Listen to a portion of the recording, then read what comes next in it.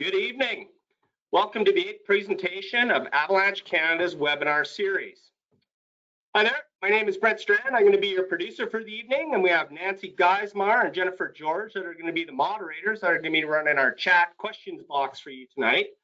With COVID, it's meant that, once it kicked in, we weren't allowed to do face-to-face outreach anymore. We couldn't go out into the public and, do those face-to-face presentations. But with this new webinar format, we've been able to reach so many more people. It's been fantastic, the turnout we've been getting. And our main mission here at Avalanche Canada is to help educate backcountry users so that you can go out and play safe. We want everyone to know more, go farther, and come home every day. If it wasn't for our sponsors, we're very thankful for their financial support. If it wasn't during these economic climate that's very challenging with COVID, it's hard to reach new backcountry users, and with their support, it's been fantastic. A few housekeeping notes, folks. You're all muted when you come in.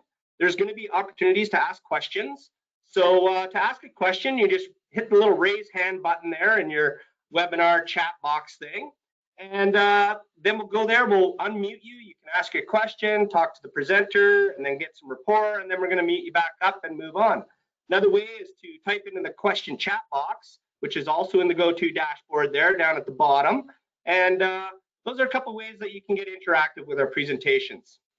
So today's presentation is riding out of bounds, what you need to know.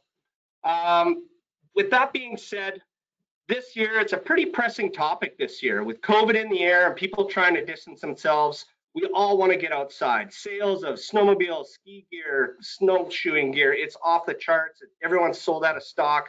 And not to mention, when we go out there, that's the ever alluring fresh powder on the other side of the boundary lines when we're out at the ski hills and such. We want to ensure that all of you folks can be prepared before you go and duck that rope. So with that being said, we have a huge, awesome team of knowledgeable presenters tonight. We got 3 folks coming up tonight. Amy Ertel is a pro patroller from Whistler Blackcomb, as well as one of our youth ambassadors. Amy's going to give you the goods on the do's and the don'ts of riding out of bounds, since she's the one that might be out there saving your butt one night to try and come upon and save you if you go out there unprepared. We don't want that. Then we're going to come back to Revelstoke, and we're going to hear from legendary Greg Hill. He's got too many accomplishments to list, from tons of 10,000-foot days, 100-kilometer vert in a month, and 2 million vert in a year. Greg's a professional athlete. He's a ski environmentalist. He's an ACMG guide who spends a lot of time in the snow. Greg's going to share his knowledge he's gained through his decades of experience. And then we're going to wrap things up with pro skier Chris Rubens. He also calls Revelstoke his home. And he shared his passion of skiing with many places from around the world and right here in our own backyard mountains. Chris has been an amazing Avalanche ambassador for us since its inception. He's extremely passionate about skiing, wants to share that knowledge to help keep you safe on your adventures. There's going to be a bunch of time for some Q&A at the end, folks, so keep those questions handy. Get ready to get interactive. I'm going to just pop up one more little video here, you guys, about all our Avalanche ambassadors that we pumped out here about last year, into the season or so. So we're just going to do that, and after that, we're going to dive into those presentations. So I hope you enjoy the evening.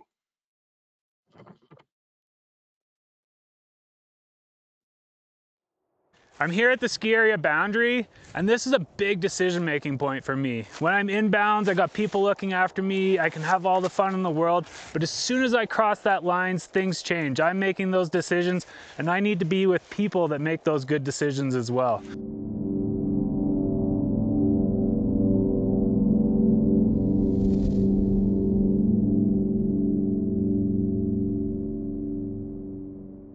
So if I'm going out of bounds, the first thing I'm going to do in the morning is I'm going to check Avalanche Canada, and they have great bulletins with tons of information about snowpack, and it's going to help me with the information that I need to know which terrain I want to avoid, what's going on with the snowpack, and that's the start of my day. Whenever I go in the backcountry, I make sure that I have a reliable communication device, whether that's my cell phone and it's fully charged and I know I have service, or I bring another communication device like a radio or a spot. I'm only going out of bounds with you if you have your beacon, shovel, and probe, and more importantly, know how to use all 3 of those. You can never practice too much. I never follow tracks if I don't know where they go, and I always know how to get back in bounds. Following tracks can get you in a lot of trouble because they don't necessarily know where they're going. I'm only going in the backcountry with you unless you have at least your AST level 1. I want to know that you have my back as much as I have your back. I'm always aware of changing conditions, and I'm never afraid to speak up if I'm feeling uncomfortable about the terrain or choices that we're making. I have the training to recognize avalanche terrain and know how to travel in it safely. If I'm leaving the ski area boundary, I have my avalanche gear, but I'm also prepared to spend the night out there. I don't know if I might have an equipment failure, an avalanche, or an injury, but if I don't have the right gear, it's going to be a very long, cold night out there.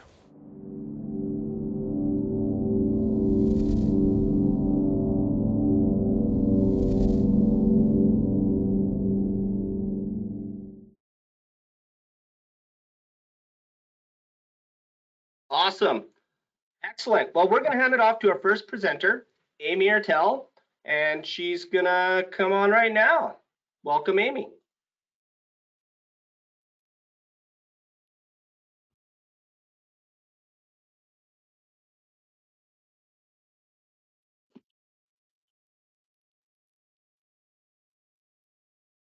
You're good to go there, Amy. Great. Hey guys, thanks so much for tuning in. Today I'm going to be talking about out of bounds and kind of what that looks like more from an operational side and what that difference is between being inbounds and out of bounds. So first of all, I'll introduce myself. I'm 19 years old. I'm a volunteer ski patroller on Blackcomb Mountain. I'm also a nursing student, and I'm a downhill mountain bike racer, and I grew up here in Whistler, which is pretty good stomping grounds for all the good times outside. Ski area boundary, let's get started with that. First of all, I'm sure, or I hope that most of you guys have seen these signs around. Basically what this means, it's an area that you're entering that's not patrolled. The terrain is unmaintained, so you're at hazards for avalanches, cliffs, rocks, tree wells, all of those things, and they're not going to be marked and not going to be controlled. When you cross that boundary, you're going to be at your own risk. So having the tools that you need to get yourself out of a tricky situation and being with the right people to help you do so. You're also going to deal with some pretty extreme weather. A big part of being in the backcountry, a lot of people want to summit those mountains and get to some new places. And when you're getting far back there, getting to the top of those mountains, you're going to encounter some pretty extreme conditions. So being prepared with that, like I said, it all ties together with having the right gear and being with the right people. You just want to be prepared for anything that the elements could throw at you. So being prepared is planning your trip ahead of time, talking to the right people, and understanding what your route plan is, who you're going to be with, what the group is looking like, and understanding where those landmarkings are, having a GPS or some way to track where you're headed, checking Avalanche Canada, checking those min reports, talking to as many people as you can, and just getting all that information. Education-wise, it's really important for everyone to have their AST1 at least before they enter into that backcountry terrain. AST2 is really great too, and Ops1 course is awesome, and to have some first aid knowledge is really beneficial because you never know what you guys can get into out there. Being prepared for the possibility of getting lost. When you're out somewhere new, things look different every time, no matter how many times you've traveled somewhere or whether it's a completely new area. There's always the possibility for ending up somewhere where you didn't think you were supposed to, or just completely getting lost. So having things like some extra layers, some more food, some more water for those extended periods of time outside, because it does get cold when you're outside and weather can change, weather can roll in, the lighting can completely change, and you could get into a pretty sticky situation out there. So being prepared for the worst. In your pack, you should be carrying your avalanche gear. So that's your transceiver, shovel, and probe. All really important things, and knowing how to use those. You should have extra food, extra water. Some extra clothes is good to have. Like I said, if you're going to be outside for an extended period of time, it's nice to stay warm. Having a sat phone if you're out of cell range, or having a fully charged cell phone is really beneficial as well. in case if you do run into an injury or a gear failure and you're going to be stuck way out there, you want to be able to contact help. And having first aid pack in your backpack is really good too, because like I said, you never know when things can come up. So when you're planning, you want to think about your route plan, checking in with people that have traveled those routes, people that live in those areas, just really planning that out and understanding where you're going so you aren't just following tracks blindly.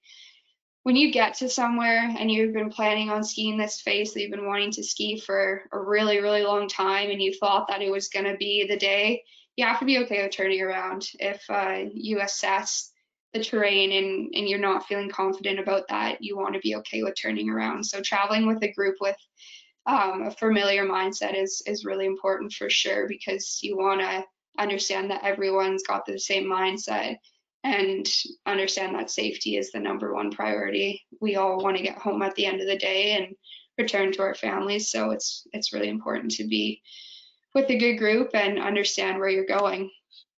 So inbounds, something that we do on behalf of Ski Patrol is we do our own forecasting as well. So we have a weather team that heads up in the morning. They're out in the field, they're checking the plan for the day, seeing what the snow's doing, seeing cornices are building, ski cutting, seeing what's going on, just getting all the information that we can to build a forecast for that day and for the upcoming few days. So ways that we can control avalanches is through bombing. I personally have not been able to go out on avalanche control as I'm a volunteer ski patroller, so I don't have too much knowledge on that. However, most of us hear those bombs going off in the mornings, and it's pretty interesting to see those results that they can get out and see if that risk is as extreme as they thought or quite minimal. So it's a really good tool that we have to control that avalanche terrain and make it safe to the public. Another one, ski cutting. When groups go out on routes, they're assessing the terrain by ski cutting and just gathering as much data as possible to see what that safety hazards at for the day. We have a lot of signage up. We've got ropes, signs, and fences. So we might have ropes or fences around obstacles, big rocks, cliffs, signs for cliffs, signs for unmarked rocks and obstacles, like just all that signage that we can get out there just to prevent injury. And obviously it's patrolled, so we're always just a phone call away. If your bindings fail or if you break your leg, we're right there. We're going to get to you as quickly as we can. So inbounds, we're constantly assessing terrain. There's always ski patrollers out skiing around, double checking that everything's safe. We've got trail checks in the mornings, we got sweeps at night. So we're really always constantly assessing that terrain, making sure that no one's lost, no one's hurt, and making sure that it's safe for the public. We also have grooming. This is a really good way that they're managing terrain to make it very friendly for our skier traffic, and obviously snowmaking to help out for those times when we don't have as much natural snow. So that's some ways that are really different between inbound skiing versus out of bounds. Just bring a bit of light to those differences for when you do cross that boundary. These tools might not be there. So when you do cross the boundary, as I mentioned earlier, you want to know where you're going. You don't want to be following tracks. You want to make sure that you know where you're going ahead of time, whether there was tracks there or not. You want to know where you are. And I can't stress that enough, the amount of times that I've seen people out in the backcountry and I just see them following a good group of people, and you're like, do you guys know where you're going? And most of the time they're like, oh, I just saw some people going up here and it looks pretty good. So that's always a really worrying thing for me, seeing people following tracks, because there's this idea that, oh, backcountry skiing, you get insane powder, untouched powder, and it's just the best thing ever. But there's a lot of risk that comes with it. With me growing up in Whistler, I've always felt like I've had really good respect for the mountains around us, and understanding that there's quite a few elements that can make skiing quite dangerous, and we're playing with our luck sometimes.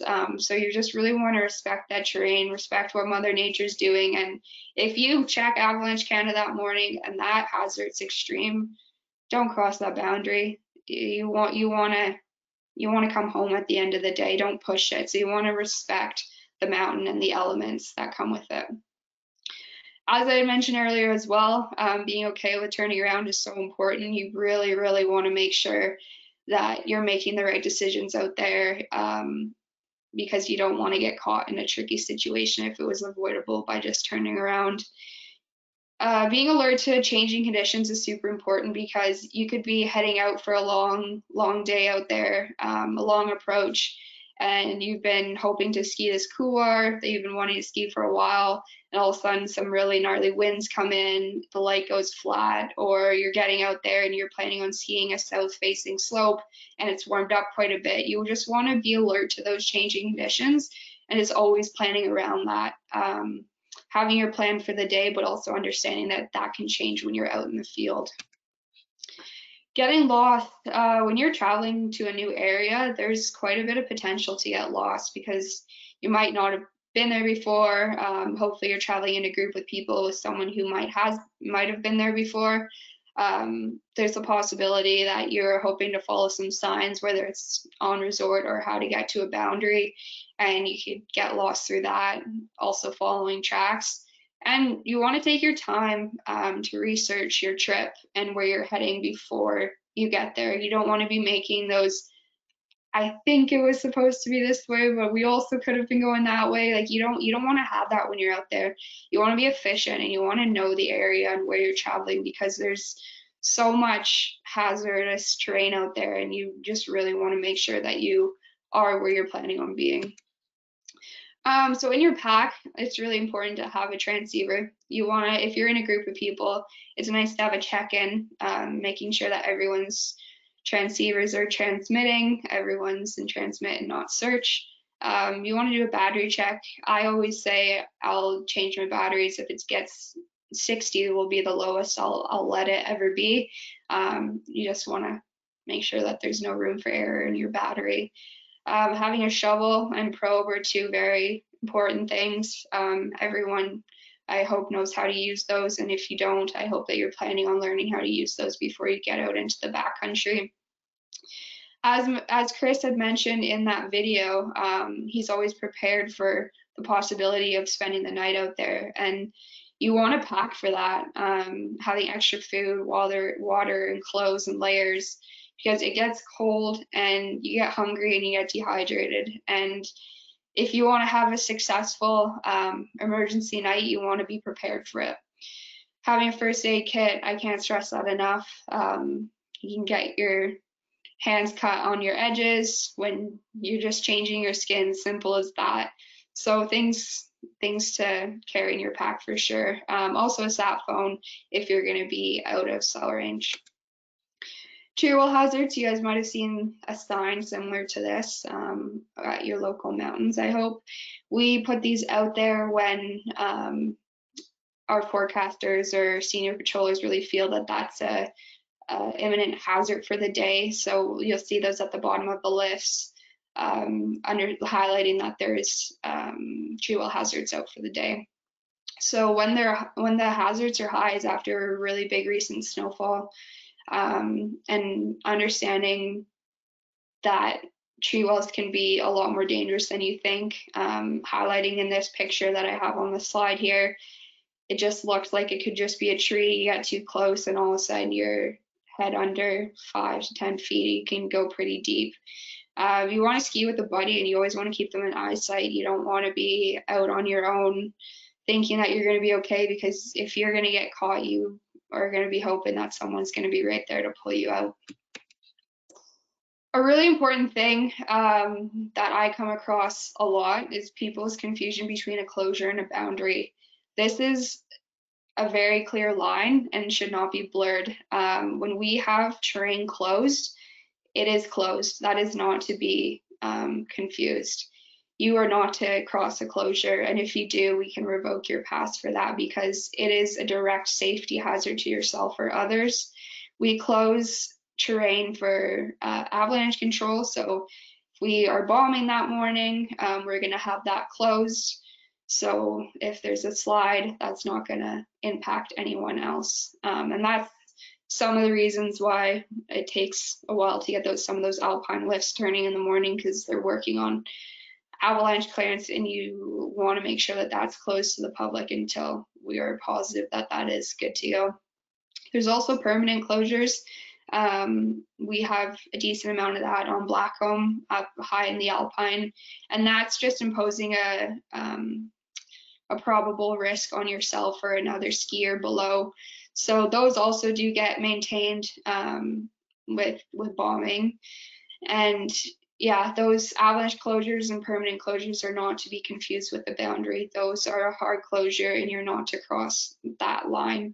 A ski area boundary, that is, as we've been speaking about tonight, that's a line where you can cross and you can go into the backcountry, assuming your own risks. And that's not somewhere where we can take your pass. That is just a boundary. That's you assuming all of the risks at your own cost and being prepared to do so. Being with a group, here I am, my dad and one of his best friends. We were heading out on a 2-night hot trip. And when I started ski touring, I was probably 14 or 15, and I never went with anyone other than my dad or his friends until I was probably 17 or 18, because they were the only people that I trusted. And I learned a lot from these guys, so I always knew that when I go out there, we're all going to be making the same decisions. They're great people to learn from, always making sure that I was learning as much as I could, and they've made me who I am today. So yeah, we want to be with good group members. You don't want to be going out with that person that's a bit of a loose unit. You want to make sure that they're as educated as you are, and yeah, willing to make those good decisions. When you are out with a group, it's really good to have regular check-ins, make sure everyone's feeling okay, whether that's the cardio on the way up or what you're about to drop into on the way down. You just want to make sure that everyone's on the same page and you're not leaving anyone in the dust.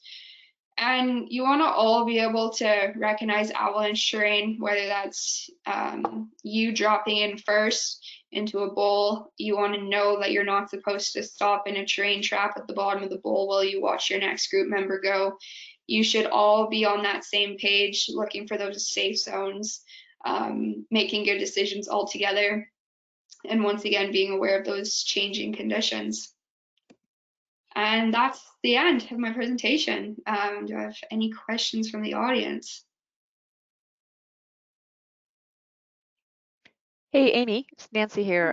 There's a question someone was asking, I believe it was Scott. What do you carry in your first aid kit on the hill?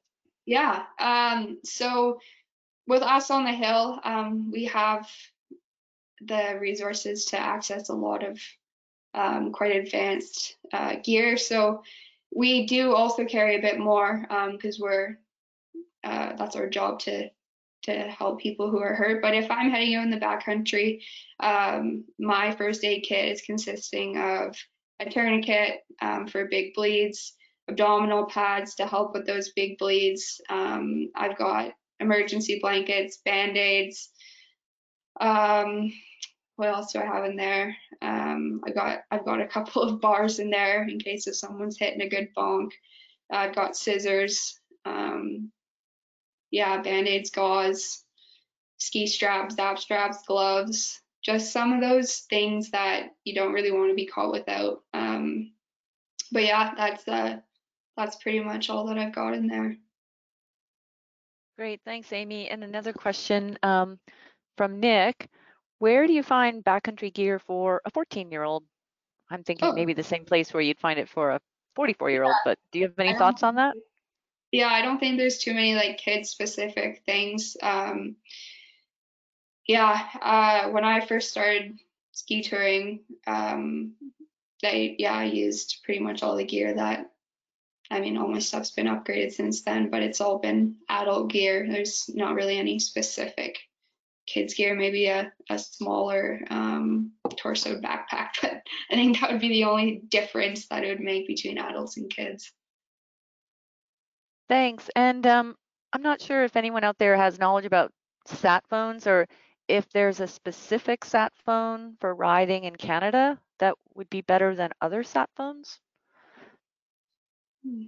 Not familiar with what would be best in Canada. Yeah, Garmin and InReach are kind of the ones that I've used, and they've all been pretty good for what I'm aware of. Hey, yeah, it's Brent here. I know the Iridium system has been working quite well. They got a few more satellites up there in the last couple of years, but it swaps over between them, and Garmin makes a model as well. And I think if you are getting a sat phone, you can talk to that provider and they're going to steer you in the right direction there, folks. Hey, Amy, I got one more. Diego's little brother is looking forward to getting into touring. Personally, I think there's a little bit of maturity required to leave the ski area boundaries. Do you have any advice for parents wanting to get their kids into touring? For sure. The best thing to do is wait. My dad and mom are both quite big outdoor enthusiasts, and for as long as I can remember, my parents have been hiding transceivers around the house under couch cushions, on different levels, and I've been playing with a transceiver since I was probably 5 years old. So by the time I was 14 and learned how to cross that boundary safely, I had very good knowledge of how to use those tools. The best thing I can say is wait until you feel confident that they could dig you out.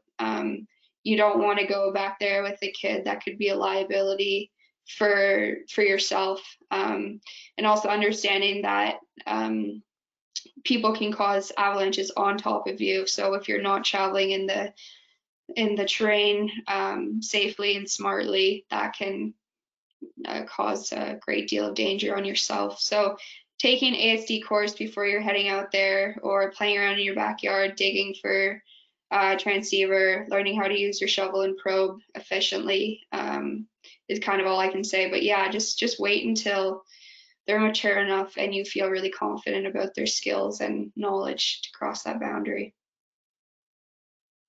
Great. Thanks, Amy. That's it from the chat box for now. Thank you. Thanks, guys, for listening. And I think we've got Greg up next.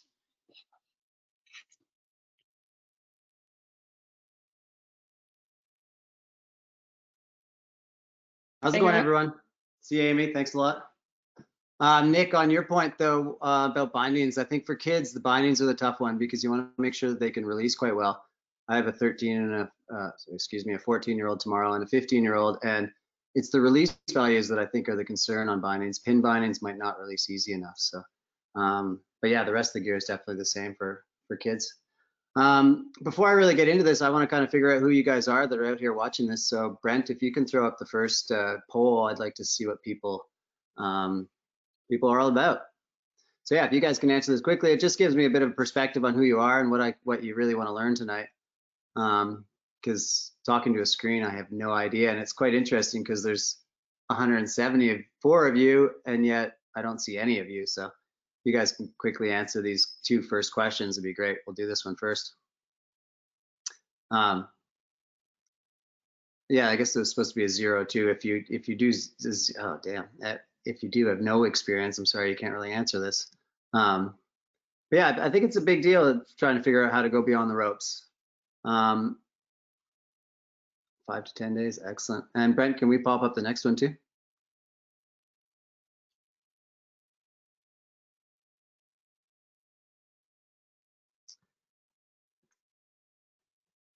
So yeah, part of learning about mountains is figuring out your mountain sense, and the best way to develop mountain sense is through mentorship and courses. And you know, with Avalanche Canada, they've got AST1, AST2, and CAA ITP level 1 and higher. They've got a ton of courses for you to take. So it's a great way to start your learning process. And I can tell you it's a long road. Awesome. Thanks, Brent. Well, thanks, you guys. Yeah, that gives me a perspective because, 50% of you have kind of toured 5 to 10 days. Same 50% of you have taken your AST1. So you're kind of all at the start of the learning curve. And I'm going to talk a little bit about my learning curve just to kind of give you a perspective on how to gain your own mountain sense and kind of how to develop yourself into a ski mountaineer, I guess. Bear with me here. I'm going to share my screen and ideally find my presentation. So what do you need to know to go beyond the ropes? And I think that's a huge question because it's endless. Like I was saying, it's nice that you guys are getting your AST and you're learning a bit, but there's a ton to know. I'll tell you a little bit about myself.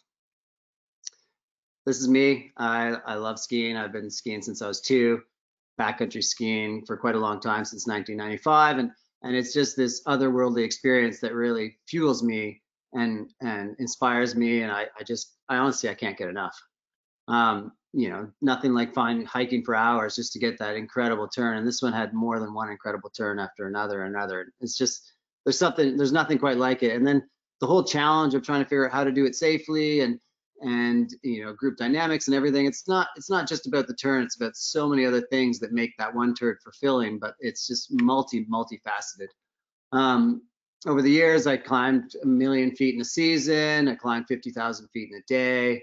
I've done all these incredible, well, in my mind, I think they're incredible, pushed myself to all these limits to just really see what my potential was. And, in 2010, I climbed and skied 2 million feet, which was 77 summits and 280 days of touring that year. And it was just this endless adventure. And you can kind of see I'm skinny and wrung out, but I'm also super excited and still passionate about skiing at the end of that long year. I've traveled around the world. I've skied in Norway. This one was with Chris Rubens. This is probably his shot. I've skied in Jackson Hole. I've definitely experienced Jackson at its best. I've been to Japan and gotten some incredible turns there. And, I've been really fortunate because I work with all these different companies, in this case, Arc'teryx, to go and get the shot of the glove sticking out of the powder. And, I'm definitely traveling the world. I'm skiing all around BC and, first descents all around my house here and around the world. And, I'm definitely super experienced and, I've skied to 7,000 meters in the Himalayas. I've seen backcountry skiing, ski mountaineering everywhere. And, I, over the years, just to gain experience and kind of develop myself, I've got Canadian Avalanche Association Level 2 and I'm a ski guide with the ACMG. And I've got 21 plus years of backcountry experience. And what's interesting about this is I want you guys to answer the next poll, because here I am, a super experienced person, and I want to see what you do with this next one. Brent, can you throw it up? This is a really interesting one because it's the expert halo, and I really want to figure out where you guys would fit on it. Because there's this unspoken hierarchy of experience, and I'm really curious to see what you guys would think. Was I was looking at, you guys have 50% of you are 5 to 10 days, 50% of your AST1, and here's some guy who's got a ton of skills. So if I was out and we were pushing the limits a bit and you were starting to feel uncomfortable, would you voice it and actually question my decisions? And it's obviously tough to tell from our living rooms whether you would, but it's more the idea behind the expert halo. So this is good. So 55% of you said you would question it. And I think that is the biggest thing, is that regardless of any of our experience out there, it's a group experience, and you need to ask. And for me, for years, one of my partners was Aaron Chance. I meant to have a picture of him, but I don't. But he was the questioner, and I'm extremely motivated. I'm extremely driven, and I can kind of get a little bit of blinder going because I want to ski that line. I want to do this mountain I've never done. But Aaron would always question me, and he was the antidote to my weaknesses, because his questions, I would have to answer them with clear, thought out answers that would overcome his fears and mine too, but overcome those questions to then ski it. We turned around a ton, but it's that idea that we always need to question each other. We need to keep each other accountable, and to just expect, oh, there's Greg Hill, he's the experienced guy, and to let me make all the decisions doesn't end well. I'll lead on to that in a little bit, but the next question is like, how how do you gain experience? And this is a big step because everyone here is looking to gain more experience. And it's a long road. So I'm going to quickly delve into my road and what I did, because there's some great learnings along the way. I grew up in Quebec. It powed a lot there in my mind. I didn't really know anything, but I came out west super inspired. My first backcountry skiing was up at Durand Glacier Chalet, Selkirk Mountain Experience, and here I am in 1995 putting on my skins for possibly the first time. I had no idea at the time that it was going to become my passion for the rest of my life. I was at university and I was just kind of, living life and saved up some money to go on this experience with my parents. Yeah, there I am in green, just like squinting and excited about probably the first summit I've ever ski toured to. Back then, 95, the gear was totally different, as Chris is going to explain in a little bit. But the fact is it was all about the passion and everything. And I remember looking at Rudy here and thinking, like, how does this guy take the group of us who are totally inexperienced, and how does he take us comfortably into this hazardous mountain terrain?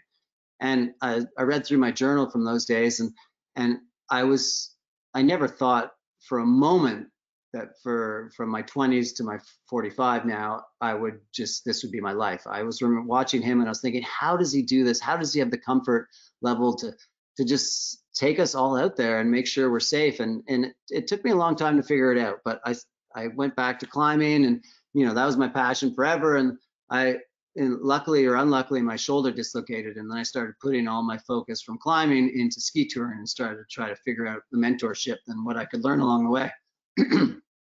And sorry, a little sip of wine. What I learned is that for mentorship, for learning for this mountain sense, is that really I wanted to learn from all sorts of different people to develop my own. So I grab a little bit from Rudy, a little bit from Canadian Ski Guide, a little bit from the CAA, and eventually develop my own skills. But what really rammed it home is in my first avalanche course. I'd worked at Sunshine Village. I'd skied Delirium Dive the first year it opened, and we were the people that would go and ski cut, and I learned a ton from the patrollers there. But then it was time for me to gain experience of my own. I was living in Whistler and I was doing a ton of touring, but I knew nothing. And then December 7th, I was here at the bottom of this, midway through this avalanche path, and we were doing an avalanche course, digging pits. And all of a sudden the guide looks up and he says, avalanche. And I look up and this whole slope above everything that's in the sun essentially collapsed. It was triggered by some friends of mine that eventually, they suffered incredible injuries. One person died, 4 of them were quite injured. My buddy Frank almost died that day also, and he still suffers from tons of issues from that day. But really what that day rammed home for me is this idea that the mountains are dangerous. And we all have to understand that we kind of have to make a pact with the mountains. If you look up the definition of adventure, you can see that it's an unusual and exciting, typically hazardous experience or activity. Quite often it involves risk. And I think what we all have to do is we have to make a pact with the mountains, understanding that if stuff happens, like with all the great things that happen in the mountains, there's going to be some bad. There's the yin and the yang. And that the fact is that it's so great, but yet there is this possibility of death, of mistakes. So I think if you're somebody who's starting to be an adventurer, you have to look yourself in the mirror and understand that shit can go wrong, and you have to be ready for it. And you have to actually mentally be ready for it. The other day I was wandering in the slack country off the ski hill, which to me, slack country is only called slack country because it takes a little less effort. The second you cross that rope, it's hazardous out there. It's mountains. There's nothing tame about it. And I stumble upon these 3 guys, and I'm looking at them. I'm like, oh, it doesn't really look like they're too savvy. One of them doesn't have a backpack. The other guy doesn't, they just don't seem prepared. So I kind of try to question them a bit, and I can, oh yeah, we're going to put on our beacons, turn our beacons on. And 2 of the 3 people had a beacon. The 3rd guy didn't. And I was sitting there, and I was alone, but I've got 20 plus years of experience, and I was using the terrain appropriately. But I didn't want to say too much because it seemed a bit hypocritical. But I asked one of the guys, the guy without a beacon or a backpack, and he said, I trust my friends, and they say it's okay.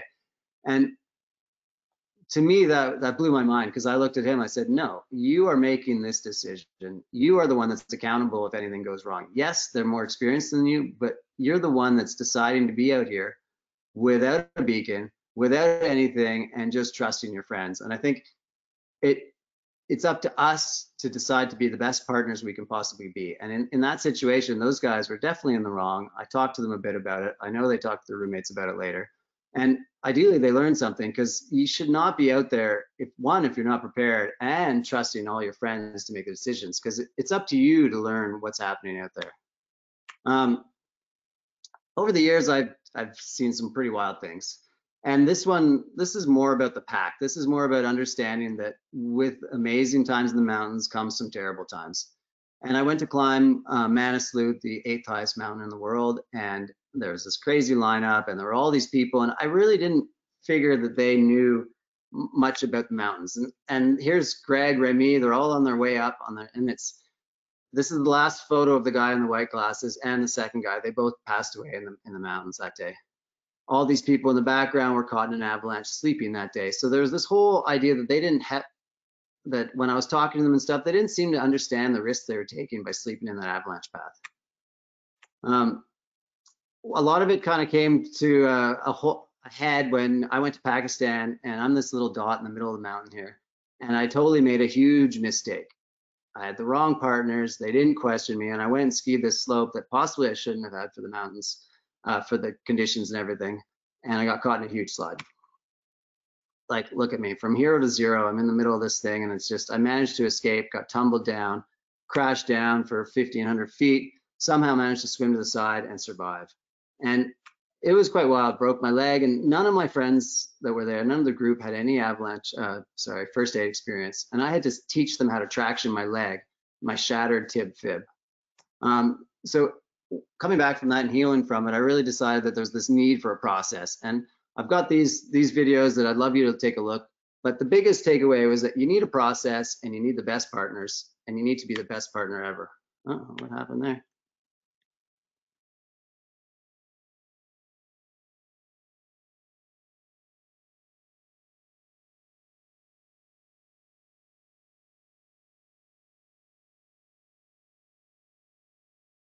Hello, Greg. It looks like you may have froze up.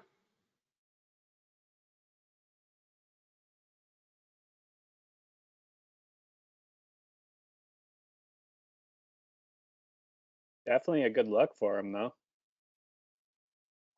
All right. Yeah, good comment, Chris. Well, hopefully Greg is just as technically knowledgeable as he is mountain knowledge. With these good old webinars, we tend to have glitches. And unfortunately, Greg is frozen in time briefly. He may hopefully log out, log back in, and we'll have him back on.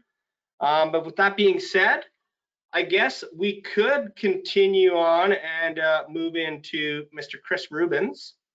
Hopefully Greg will come back on, and we might have a bit of a shuffle back and forth with these two guys. I'm going to pass the controls over to Chris. If we could fire you up here, Chris. Yeah, and, sounds good. While you're doing that, I'll shoot Greg a text and see what's happening on his end here. I'm just gonna. Oh, Good, I'm still here. Oh, there we go. Look at that. Just in time. We're just about to kick to the curb, Greg. Sorry about that. My computer just decided to shut off for me. I will be quick. Can I keep going, Brent? Okay, sorry about that, you guys. As keep going. We thought you'd completely froze up, which you did. So yeah, please continue. I'm sorry about that. As you can see, as prepared as you can be, there's always things that are going to go wrong. Beyond the ropes, I mentioned this before, slack country, it's not slack country at all. It's only that it's a little easier to get to the alpine. Everything out there is serious. This is what these guys are finding in what you'd call the slack country today. It was triggering avalanches everywhere. It's as serious as anywhere else the second you cross that rope. What I want to quickly talk about, although I'm a little bit behind time, is that it's this daily process, and I go through this every day. And you look at this list, and you should go through it every day. Getting the forecast is simple. Avalanche.ca, they've got great information. You look at it, figure out where you are at, figure out what's about, and it's just kind of putting those hazards or what the issues to the forefront of your mind. Because then when you start planning your trip, you take that information, you dream the biggest dream, but when you dream that big dream, you've got to have all these options along the way in case you see different conditions, in case it's what they say it is, or it's even worse and you can't go that way. So just always having decision points along the way. Check your gear. This is not only check your gear, but become the best partner you can. Like, be prepared for an emergency, be the strongest teammate you can be. And that's where, like, being fit, having first aid, and all these AST 1 and 2, like, it's so important. And this is a big one. And this is what I'm going to talk about in a brief little minute here, is verify the conditions. While you're out there, constantly be looking and thinking. And I quoted this from a friend of mine. We were talking and not really paying attention. This is not what you want to be saying to yourself after an avalanche. You want to be out there and you want to be thinking the whole time. At some point, I've created a couple videos, the 7 terrain tricks. It just gives you some insight on terrain and how to travel around. One of the biggest things is always try to stand on the high points, stay out of the gullies. Avalanches flow like water, so if you can stay high and safe, you're better. This all becomes better with more knowledge, and it's the whole time you just want to be questioning. And the best thing is, most important thing is at the end of your day to just really reflect, decide where you are most at risk, and like discuss this with your partners, because if you don't reflect on the day, you can't get better and you can't decide where you were making mistakes.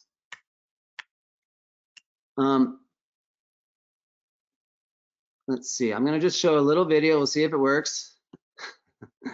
And then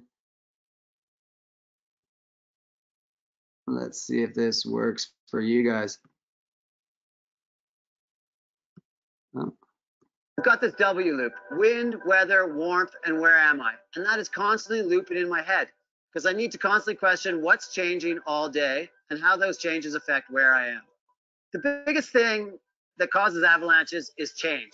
So the whole day I'm trying to assess change. What is changing? So weather, is it snowing? Is it sunny? And what are those changes? What is the wind doing? How is it changing the slopes that I want to climb or I want to ski? Warmth, is it getting a lot warmer? Is that changing things? Are cornices softening, or is it getting colder and are things stiffening up? It's a loop that's going through my head, and I'm wondering how these changes are affecting where I am and what I'm doing, and am I making the right decision? Loop all day, over and over and over. And that's what keeps you safe, questioning all day.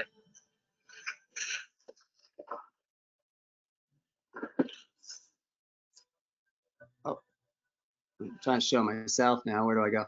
So yeah, that is the gear I use for backcountry skiing. Uh-oh. Classic mistakes, eh? So basically what I'd like you guys to do is every day that you're out there, you want to become a detective. You want to, can you guys see me? Yeah. You want to basically the whole day be looping and thinking weather, changes, like you get all the information, but when you're out there, like Avalanche Canada has information that's broad, but when you're in your zones, you have to be questioning everything all day. I think that's the biggest thing I'd like to leave you guys with, is that it's up to you to be questioning, up to you to be noticing the difference, and to be constantly looking and thinking. And 20% of you should be paying attention to what's happening, should be scared, should be like looking and questioning. You can have 80% that's having fun, enjoying the views and loving it because it's incredible. But you need that 20% that is always analytical, questioning, fearful, and double checking all your decisions, because that'll keep you safe. What I'd love to do is just do my last little question, Brent, if we can do a poll. And this is where, if you guys are heading out into the backcountry, you have to understand and make a pact with the mountains, and understand that stuff can go wrong. And are you willing to accept those consequences? And if you're not, then maybe risk and adventure isn't what you should be doing, because something's going to go wrong at some point. I was just talking to Chris before, and I've lost probably about 8 acquaintances to the avalanches, some closer friends, but over the years, mistakes happen. And so if you're not willing to make the pact with these mountains and understand that mistakes happen, then honestly, stay in bounds. That's my talk. 96%, excellent. So when you make that pact, make also the pact that you are going to learn as much as you can and be as prepared as you can, so that if stuff goes wrong, you can respond appropriately. I love that you guys are willing to make that pact, but make the next pact with yourself to learn and to get as many mentors as you can, and to just learn along the way so you can have the most amazing times out there. And that's my talk. Hopefully you guys enjoyed it. apart from me Hey, disappearing for a couple. Greg, thank you. I do have one question. It might have been addressed with your experience in Pakistan. Nick asks, Greg, with all your experience, are there any recent experiences where you have made mistakes, and what did you learn from these? Yeah, I mean, the Pakistan avalanche showed me, one, that partners are key. If I'd had the right partners that questioned me, I probably wouldn't have skied there. They thought I was Greg Hill, the expert, and they just let me go do it. And possibly with more questioning, I might have skied it differently. I might have just ski cut it. But I learned that the process is really important, and partners on that trip. Great, thanks. One more question from Marsh. How does your approach differ when you're skiing solo as opposed to when you ski with partners? Skiing solo is quite wild because there's no safety net, and you have to make every decision with the understanding of the consequences, and that if anything goes wrong, you're in trouble. So it's all dependent on conditions. I do love skiing solo because you can make all your own decisions. You don't have to worry about anybody else around you, and you can flow around the mountains. Obviously, you just need to have a much bigger safety net because it's just you. Thanks, Greg. Well, I'm going to pass this on to Chris. I'm super sorry that my computer decided to die there, but I'm glad I was able to get back on fairly effortlessly. All you, Chris. Yeah, it's a good segue because I ski with Greg quite a bit, and I definitely question him all the time. It's awesome what he does. It's so key. So yeah, it's and it's not questioning in a bad way. It's just like let's talk about this. I'm not sure if I'm on the same page, and then you end up with a really good discussion. So yeah. I don't know why I'm out here, Chris. Good luck. Yeah, thanks. All right, can you guys see my screen? We're all good here. Chris. Awesome. Yeah, so that was really interesting listening to Amy and Greg there, and I think they did an amazing job of kind of articulating some of the skills and the thought processes that go on into kind of backcountry skiing in general.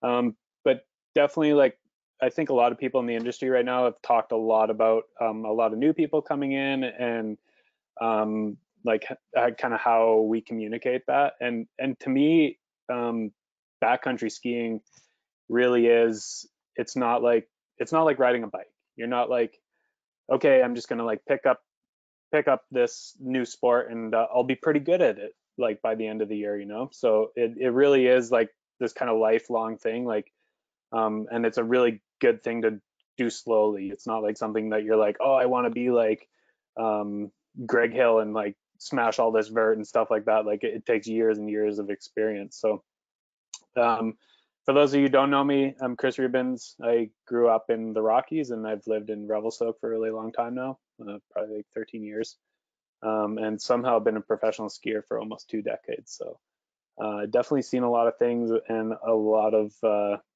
had a lot of experiences for sure, both good and bad.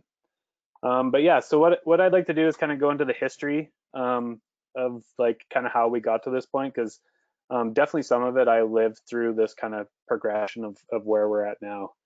I obviously didn't live through this part. Kind of ski touring, the earliest like skis that they found is Norway and China, and it was for traveling and hunting, you know, that kind of thing. And then slowly it changed. And I don't know, like total side note, like some of the earliest skis they found are like these fat rockered skis. It's kind of cool. And then all of a sudden we went to these kind of straighter skis, and you can see this handsome young fellow. He's, you know, like our classic ski mountaineer. He's got his binoculars ready and probably not enough rope to do a whole lot, but this sport has been around for a really long time and people have been doing it quite well. So kind of when I grew up, this was one of my childhood idols, Scott Schmidt, and you can see, like, other than the lack of his toque that he doesn't have, is his long straight skis, and it was like cooler to have longer and straighter skis back then. But what these, like, the big difference between then and now is that you had to be a really good skier to be able to ski these skis. It was quite challenging to ski them, and to ski them in powder and ski them well was even more challenging. So that just kind of naturally kept people out of the backcountry that way. So it was, yeah, it's kind of this thing. Yeah, and I definitely dabble in straight skis from now and then. I love the old school. But then along came this guy, Shane McConkey. And to be clear here, I'm not a historian, but this is kind of how I see it, I guess, and I think it's fairly accurate. But I'm sure a lot of you guys know this guy, total legend in the ski world. And he was like pushing really hard to get away from these like straighter skis that are out there. I mean, I think the Vocal Explosive was starting to come out now. And what he did to prove a point was he mounted up these water skis and he took them to Alaska. And I don't know if you guys have seen it, it's in a Matchstick movie.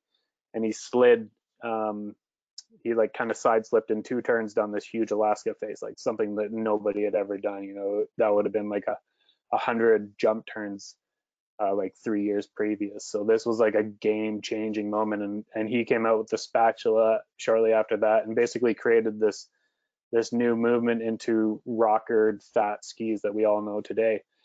And the biggest difference with that is it made us all be able to ski powder. Powder became way more enjoyable. It was like you didn't have to be such a good skier to be able to ski powder. Like even people like me could ski powder now. And as you can see, the popularity grew. This is Whistler, peak chair opening. I don't know if anyone been here. If you look in the crowd there, a lot of people are on fat skis, rockered skis. They're super fired up. But as you can see, there's tracks all over the mountain. So it gets busier and busier. Your friends are, you know, there are friends on a powder day, fortunately. But it's kind of this natural progression that you get this feeling of skiing powder inbounds, and you're like, get skied out inbounds, and you're like, all right, like where's next? And you start looking out of bounds. You're like, okay, there's no tracks out there. Like let's go out there. Or maybe you do see a track and you're like, well, you can just follow that. But that's kind of how I've seen like the natural progression of this like enthusiastic movement to the backcountry. So the other side of it, so that's kind of like the history of it, but gear has been like a really, really big part of this as well. So, I mean, I'm not that old, I'm 36, but actually my first time going ski touring with my parents was in leather telemark boots up on the left there. So that's not that long ago. And then, you know, we kind of moved over to these like AT boots paired with like the low tech binding in the bottom corner there. But always the problem for myself was that I would get into these boots and they were just like, you would fold them, you couldn't ski the way you wanted to. So like a lot of my, like after the telemark thing, but like into my foray of kind of ski touring and whatever, I was on actually Alpine Trekkers, a very similar setup to what you see in the middle there. And a lot of people call them Alpine Day Wreckers. We had them all modded out, like took out these things, tried to make them lighter. But for us, it was so important. The downhill side of things was really important to us. So we definitely like cherish that over the lightweight. And then you come into today and you have these amazing boots that can go down just as well as they can go up. You can ski them the ski hill. You have the shift binding, for example. Like you can shred hard on groomers all day, and all of a sudden you're like, okay, let's go for a skin in the afternoon, and it's really easy to do that. So technology has like a really big part, and like as soon as like the ski industry started shifting into like putting money and energy into like developing these products, they changed really quickly, and all of a sudden we have this equipment that works really well. Now, on the same token, it's kind of gone the same for avalanche safety gear. So on the top left there, and I'm definitely no expert in this, but this is definitely one of the first rescue beacons. And you can see, I don't know what you would actually plug that into, like maybe a car battery or something like that, but you have the earpiece. I'm definitely familiar with the one in the middle there, the Peeps. That was kind of like the first kind of like one that you could like fit normally on your body. And then on the right there, you see kind of the transition of where it is. Like I kind of came into the world with the F1 there, which was an analog beacon, and it was quite challenging to use. You know, you had to really play with it or train with it quite a bit to really understand like how it worked and the nuances of it. And then you go to today, we've like started going into avalanche or into digital beacons, and now we're into 3 antenna beacons. And the new beacons are like so much easier to use. You still do need to like train and like know how to use these things for sure, but like compared to where we've come from, these are much better. And it's like one of the places that you just like, it's not worth skimping in your price. You know, it is really worth getting like the 3 antenna best beacon out there. And then we've had these new technologies that kind of come in on the side of like if everything does go wrong and you are caught in an avalanche. So you have the Avalon. It gives you a little bit of extra. If you can get that little nozzle in your mouth when you're in the avalanche, you can have a little bit more breathing. So hopefully your rescuers can get you in time. And the big one is the airbag. So that's come out. It's definitely saved quite a few lives. There's no doubt about that. The downside is they are heavy. And both of the two on the actually this whole page for that matter, these are all things that you don't actually ever want to use when you're out there. It's really good to know how to use them, but that's kind of the end of that. You don't ever want to have to use them. So how I feel like one of the biggest changes that's it's been going on for quite a while now, but it's continuing, and I think it'll be probably our biggest development is kind of the human factor. And so it's like how we present information. So like Avalanche Canada, behind the scenes when they're doing their bulletins, they're taking a crazy amount of information that they get from all the heli ski operators, the cat ski operators, the ski tours, all that sort of thing, and they're putting that into a bulletin. And so we're like, they're doing a ton of research into like how it is best conveyed to people, but also it is within group size. So if you take like any of the avalanche courses that are out there, there's a huge part of the human dynamic.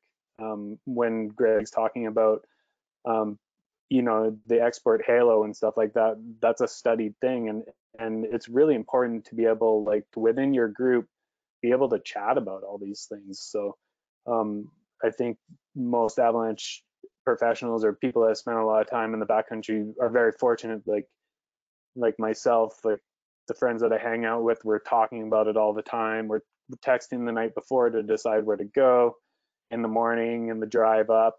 And then all through the day, it's just a very natural conversation for us. You know, you can be talking about life at home, but you can really like quickly switch over to like, okay, what about like check out that avalanche over there? I didn't see that before, you know. So it's like always just like vocalizing everything. But that's like a really, really important part of it, because inevitably, I mean, to some degree, if you are in a scenario, there was a human factor where something went wrong.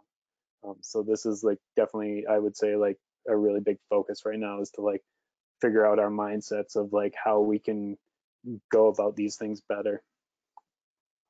And so like the things that have not changed at all through all this is, so on the left you see us digging a pit, and so that's gathering data. So that's like the most obvious way to do it, is to put your head in the snow and see what's going on. But we have the avalanche bulletins, you have local coffee shops, you have ski patrol or guides, all sorts of people that you can ask. And basically with this stuff is like, you want to get as much information as possible before you make these decisions in the mountains. It makes like, you know, there's no black and white in the mountains. I mean there are sometimes, but it's pretty rare. You're always kind of in the gray area. So as much information as you can gather makes that decision making that much better. The other thing is there's amazing technologies out there, but we need to know how to use them. So the training part of it is huge. These two photos are from the Solomon camp. and we get together every year. I mean, this year is a little bit different, but the last 5 years, and we'll go through 3 days of training. Guides do it all the time, every year, different scenarios, and like super real life scenarios, getting burying full dummies and making sure we like have it totally dialed. And every time you do one of those, you learn something, no matter how experienced you are. So the training is essential for this whole sort of thing. Yeah, I kind of breezed through there pretty quick, but yeah, I think there's a ton of new people out there, and I guess I kind of want to just leave with like, the backcountry is amazing. It really is this incredible place to go out, and especially with COVID, it's nice to go out there and get away from people, and you can socialize with your friends and stuff like that. But it is a really technical place that can't be taken lightly. So you can have this like happy-go-lucky attitude, but always in the back of your brain, you're always switched on. Yeah. So yeah, let me know if you have any questions. I think we're gonna have some questions with everybody here as well. Yeah, Chris, I do have a question from, it's Chris. He's wondering, where could I find information on what skis and accessories would be a good fit for me? Ooh, I mean your local ski store is the best. And like it's funny with like all the online shopping that goes on. I think especially like if you're like getting new ski boots or something like that, buying a ski boot at a local store, and then it just gives them a lot more incentive to like make your setup work for you. So I highly recommend going to like a local store. If you don't, there's like definitely a ton of resources out there. I know Solomon has a bunch of videos of that sort of thing. I'm sure most manufacturers have that sort of thing, or most of us pro athletes get messages all the time on our social media about different skis and different setups and stuff like that. And for the most part, most people are super happy to help out and answer those questions. Thanks, Chris. I have another question from Gary. Any advice for finding mentors or ski partners? Yeah, that's a good one. Yeah, I mean, mentors are huge, and that's something I've been super lucky with. I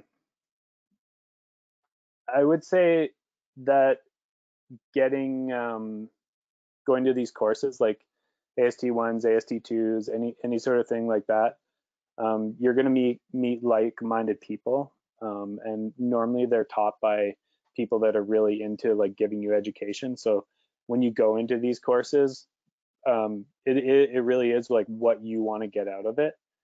So ask all the questions, and that's most of my education. I don't have a ton of formal education. I have a CAA level 1, and that's kind of as far as I've gone. But every time I'm around, for me, it started with ski patrollers, and I just like was the local ski bum at the hill, and just peppered them all the time with questions and stuff like that, of like what they thought of this and what they thought of that, and what they thought of this layer. And then if I went out with someone more experienced, it was like going back to Greg there, with the expert halo, is like I questioned them, and it wasn't necessarily because I didn't disagree with, or I disagreed with them. I just wanted to understand more.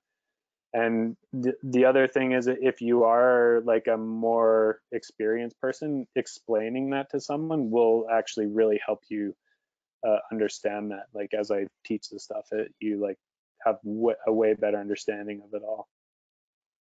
I'm going to chime in here too, Chris. I think a good way to get mentorship is to go do a week at a lodge somewhere with a guide. And most Canadian guides are nice and open, and you should be able to question them the whole time and learn from them.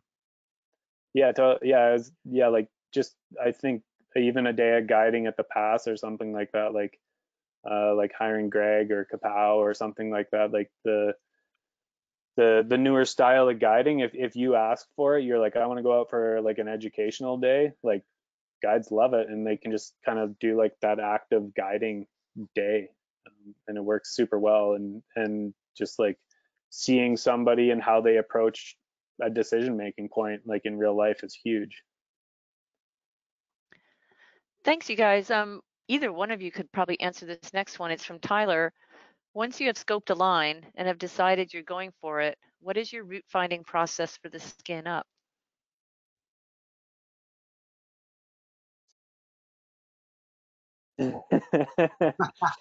It's a tough one. To me, I like to take the easiest, safest route. I basically go up the slopes with the least consequence the whole time. Even if I'm skiing the biggest line, I typically try to take the smallest slopes the whole way to the top. Yeah, totally. I feel like it's pretty rare that you're dropping into something and you don't know how to get back out. Like I wouldn't recommend that ever. Like you need to have looked at a map and have like an exit strategy. I mean, fortunately, a lot of the time with ski touring is like you're looking up at something, and then that's a big part of decision making in the backcountry is like, okay, I want to go ski that thing up there, and I feel good about it. How do I get up there? Because it's one thing about skiing something, and it's another thing about going up something. You're in it for way longer, so it's definitely. But I personally like learned a lot from Greg of like always going the easiest way around, and I grew up in the Rockies, so we just like boot pack straight up things, and I've rarely seen Greg do that. So he's always looking for the easy way around the back, and I've learned a lot from that. Awesome, thanks. Chris, another question for you. At what point in your career did you feel you could transition from being mentored to a mentor? Was it a quantifiable amount of time? No, I don't feel yeah, I don't feel like I've reached that point, I guess. I mean, I definitely feel like, I mean, once you've been around for a while, you definitely start mentoring people, but my closest ski buddies, I would consider mentors. Like I learned so much from them all the time. That's kind of the beauty about backcountry ski touring, and kind of the idea that I like to portray is like your learning is never over. You know, like I was out in the backcountry today, those pictures that Greg showed, that was for me, and it was Avalanche Ranch out there, and the first run we did, it was totally fine. Second run, it was like, whoa, what just happened? Like, and you get caught off guard, or things hopefully don't surprise you too much, but yeah, it's a constant learning place. Thanks, guys. I've got a question from Jamie, who wants to know, how often do you wax your setup, especially wearing skins for the better part of the day? I think we need to bring Amy back too. I'm kind of missing her in our little panel here. There she is. Hey. I don't ever wax, so I shouldn't answer this question. My dad's still super into waxing my skis, so I shouldn't either.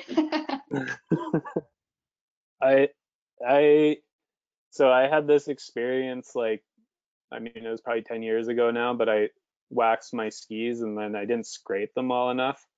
And then I put skins on, and then all the wax came off on the skins, and I ruined like a pretty much brand new pair of skins.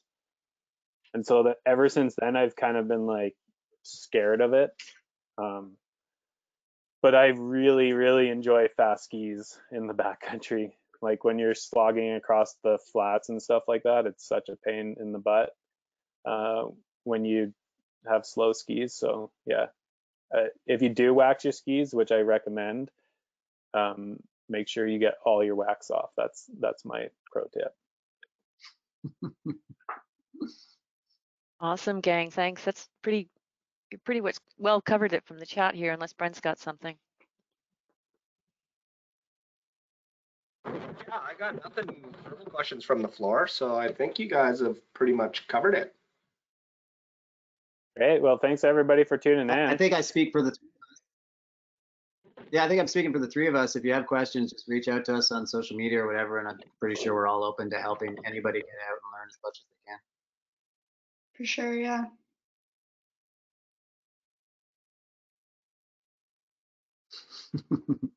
Thanks for joining, everyone. Yeah, thank you.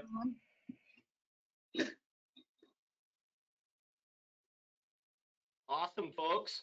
Well, big thanks to Amy, Greg, and Chris for those great presentations and the discussion. And I hope a bunch of you folks got some information out of there. We just want to remind you that, another good way of information is avalanche.ca. It's a one-stop avalanche shop. Right now we just released a new online avalanche tutorial called Avi Savvy. And if you're not familiar or have no training, you got to hit the website and at least go to that for the minimum. Get familiar with the daily forecast. Read it like it's your morning newspaper. You need that information to go out on a daily basis.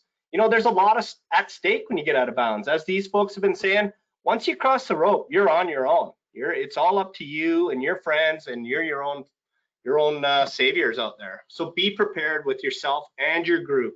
At the minimum, take an AST1 course, education for self-preservation, right? If you already have that AST1, go take your AST course. Keep continuing your education. Find those mentors, find those friends, find those people that are like-minded out there. If you got an AST2 course, when's the last time you practiced your companion rescue skills? There's a one-day course, the companion rescue skills course. There's managing avalanche terrain course, another one-day course. There's a lot of information that you can gain just by taking these courses. Even if you've taken an AST1, maybe go and repeat it. We want you folks to stay safe and watch out for each other out there. We really appreciate your interest in avalanche safety. So happy that you attended tonight.